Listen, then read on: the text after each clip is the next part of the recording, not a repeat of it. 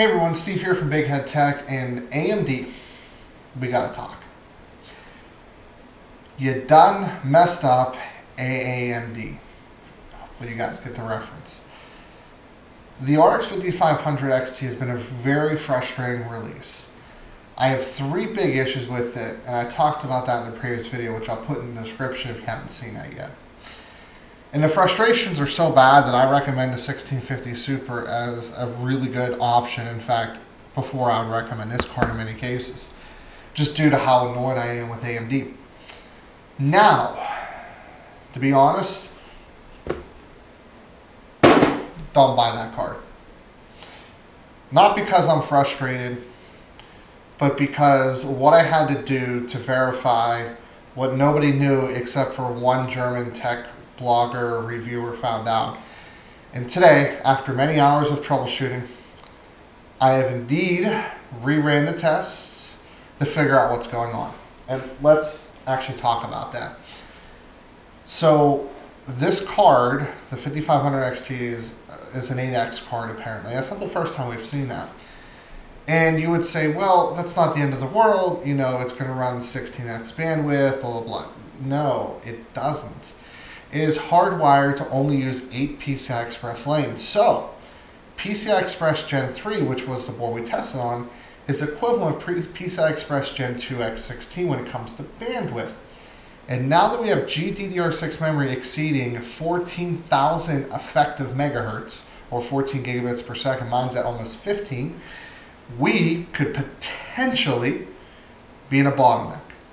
So my test results are going right now.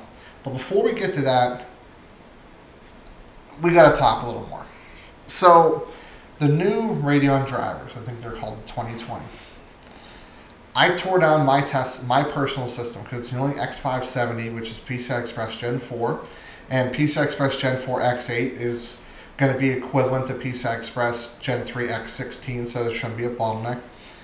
So I tore down my system, got it built up, ready to go, and I cannot install the drivers. And the reason why I can't install the drivers is because my Windows files, which is documents, downloads, etc., is mapped to my on-RAID server. It literally says, because the Windows files, and it gives in parentheses, it gives an example, documents, downloads, desktop, are mapped to a network drive, we cannot install this software. Okay? I shut off the server. Still can't do it. So not only did I have to tear down my system and rebuild the test bench to an acceptable level that the variances should be nil, I then had to get another hard drive, SSD, which I don't have another NVMe SSD handy. I only have the ones that are in active systems. So I had to get a SATA SSD. Not that that really is going to make a difference because the games are run off an external SSD. And I had to install Windows, and I'm still on 1803, so I had to update to 1903 because that's when I ran all my tests on. And it took some time. It took me over 2 hours to get everything configured, get Forza, get all the Windows updates, get everything down in the way I want it, and rerun the test. So I'm very frustrated. Frustrated so much that if these results come back, that you need a $150 motherboard. And the reason why I say that is because there's not a lot of good X570 boards under that price. You really give up VRM quality and the ability to cool to VRM. There's no reason to buy this card. None whatsoever. And again, it comes to the whole idea of value. It's not priced right. The 8 gig's too expensive. It's the same price and performance as an RX 590. And now we're potentially looking at a bottleneck on like 95% of the motherboards out there, including like your high-end 9900Ks, are not going to be able to run this card's full potential. That being said, probably won't run that, but you know, basically an i3, right? i3 400F, you'd run with that. You could be giving up some performance. And if that's the case, I'm going to be quite frustrated. So let's go ahead and take a look at the benchmarks. Well, test system first, methodology, all that fun stuff. Then results, and hopefully my outro is not too long. So just a really quick refresher, here are the essential specs. 1408 stream processors, 1845 megahertz core, although that was auto overclocked. 4 gigs of GDDR6 memory at 14,000 gigabits per second, 128-bit bus, 224 gigabits per second bandwidth, 130 watt TDP 8-pin power connector, We're not really talking about the 1650 Super, but here are the specs very similar as well. Test bench for the PCI Express Gen 4 is a little bit different. So the only main difference is the cooler. It really didn't make much of a difference. It was a Fractal Design S360. Motherboard is the X570 Tai Chi by ASRock. 850 watt power supply, Lean PCIe 11 case, and then the same SSDs. So it just didn't make sense to make those changes. None of those are really going to produce any kind of meaningful different results there. Testing methodology is still the same. During games, I have 4 Chrome tabs open, a few programs open. You guys can see here. Assumptions: motion blurs will be off when enabled. 2 monitors at all times, 1440 and 1080p are the backgrounds. Only using auto overclocking features. XMP was enabled, or DOCP in this case. Normalized fans on both CPU and GPU. Now, the overclocking that we're dealing with here. So we auto undervolt, auto overclock both memory and core. That gave us 1.118, 1.119 volts, 1928 megahertz core, and we got up to 14,880 megahertz on the memory. So pretty much the same system before.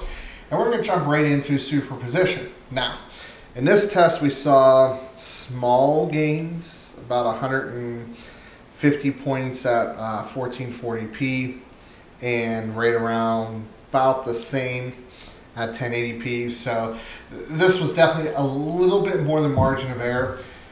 I saw upwards of 10% difference in performance. So this was much smaller than that, probably like 2%. And these are synthetics. So I really kind of expect to see a pretty big difference here, but let's take a look at Final Fantasy XIV. We actually jumped a fair bit of 1080p in this case, but 1440p a little bit less, so about a little over 250 at 1440, and we actually jumped up about 650 points at 1080p. This is kind of what I would have expected. Synthetics generally are going to draw out the biggest differences. So that right there is a little bit of a difference. So when we talk about 700 points at 1440 or 1080p, that's going to be right around that 5% mark, which is a little difference there. Looking at 1080p, 250 points at just under 10,000. That's actually about half of that. So taking a look at 3D Mark, Time Spy, pretty much dead even here. So I mean, different tests are going to react a little differently depending on how stacked they are on VRAM and things like that, but this was pretty much repeatable at dead tie. Now, the only thing that really matters is video games. So far we saw a little difference, a bigger difference, and then no difference. So taking a look at F1 2018, and I really hope this is not going to repeat itself. 3 FPS both at 1440 and 1080p repeatable. So at 1440, that's actually a pretty big difference. It's about 6%. And at 1080p, it's going to be a little less, around 4%. But that's still something that, unfortunately, now we have a legit bottleneck. And it's a PCI Express Gen 3. But that's 1 of 5 games. Hitman 2, oh, yeah, we're doing it again.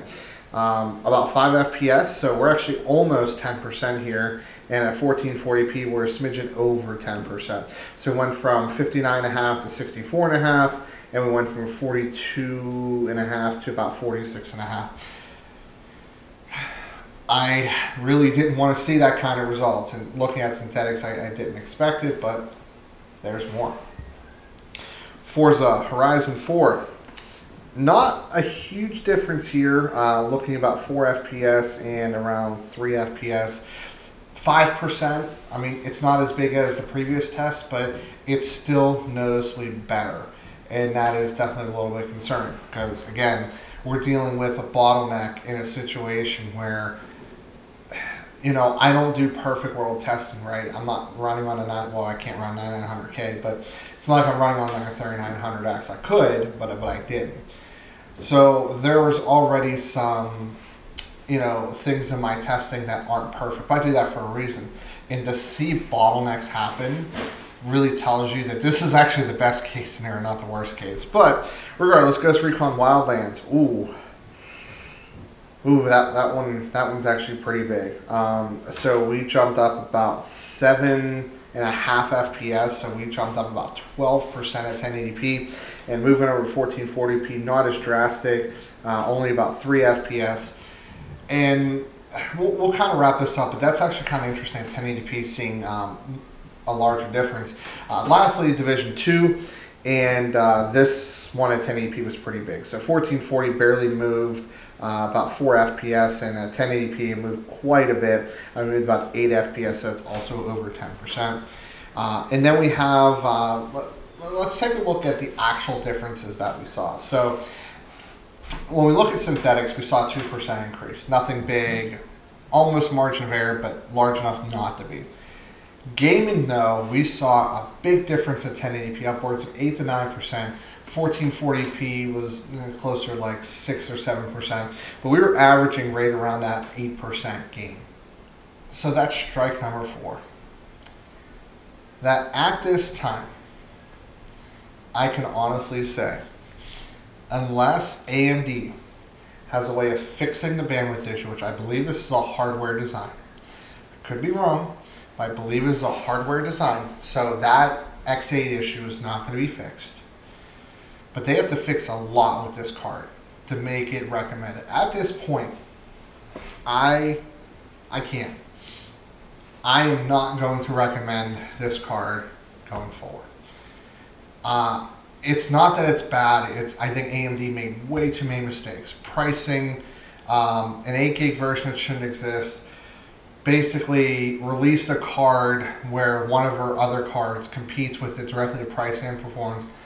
And now you're leaving about 8 to 10% of performance on the table unless you're going to overspend on a motherboard. Because the reason why I say that is you shouldn't be buying a $150 motherboard with a $170 GPU. That makes no sense. Now, would I've changed my mind if B550 boards were out, cost less than $100 and had PCI Express Gen 4? Honestly, at that point I wouldn't.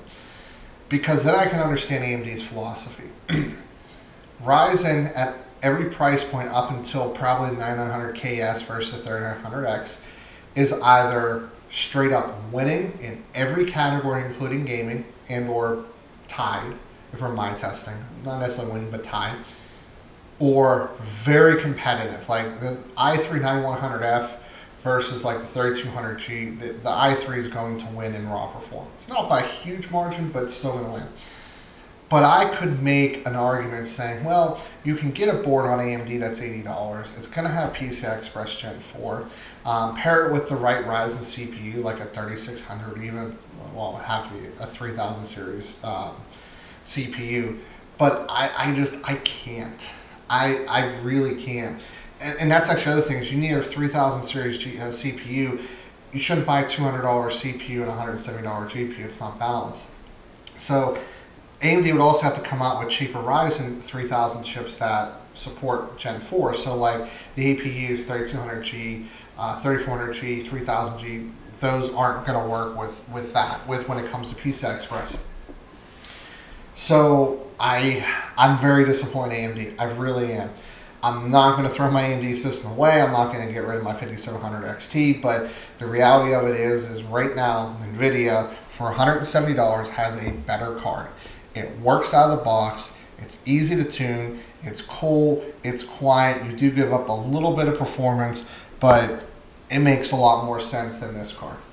So AMD, you got to fix this. There's a lot you have to do.